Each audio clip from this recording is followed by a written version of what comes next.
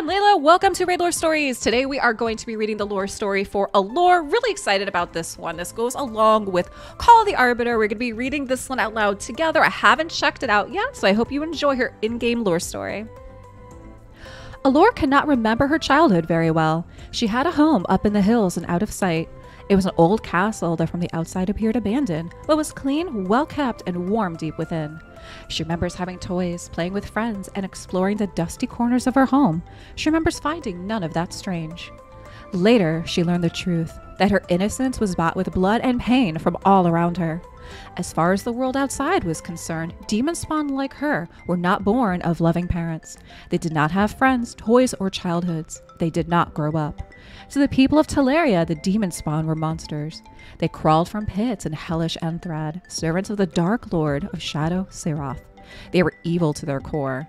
Their existence was bent purely to the destruction of all living things, and their bloodlust was unending.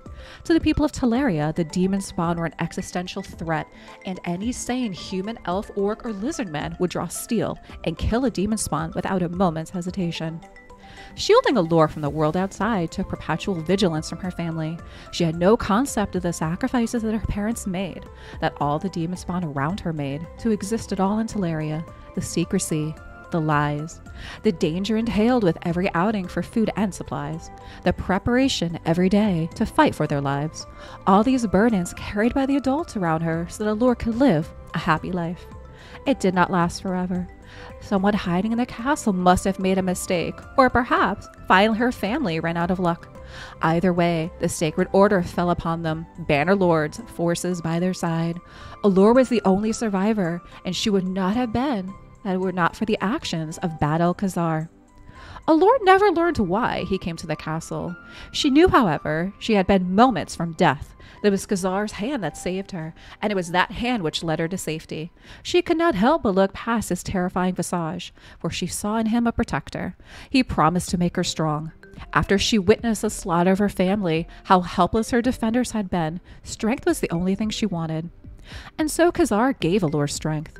While the relationship lacked the warmth that she grew up with, Alure did not resent the lack. Indeed, as far as she was concerned, the warmth of her childhood left her helpless when danger had finally come.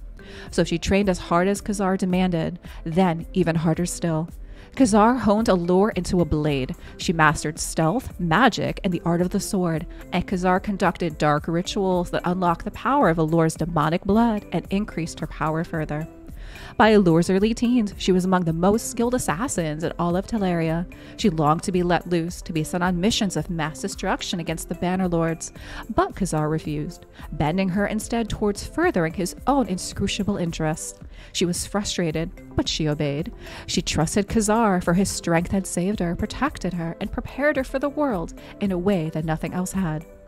That trust would prove misplaced, for a blade, no matter how strong, is but a tool, and tools once broken may find themselves discarded.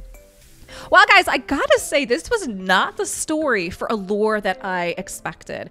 I thought it was pretty good, though. And again, we know that Alure is going to be kind of meshing in with Call of the Arbiter. We know Bad El-Khazar is a part of that, too. So I really like how they, they're tying this all in together. Drop some comments down below. Let me know what you guys think of this story. And thanks so much for watching.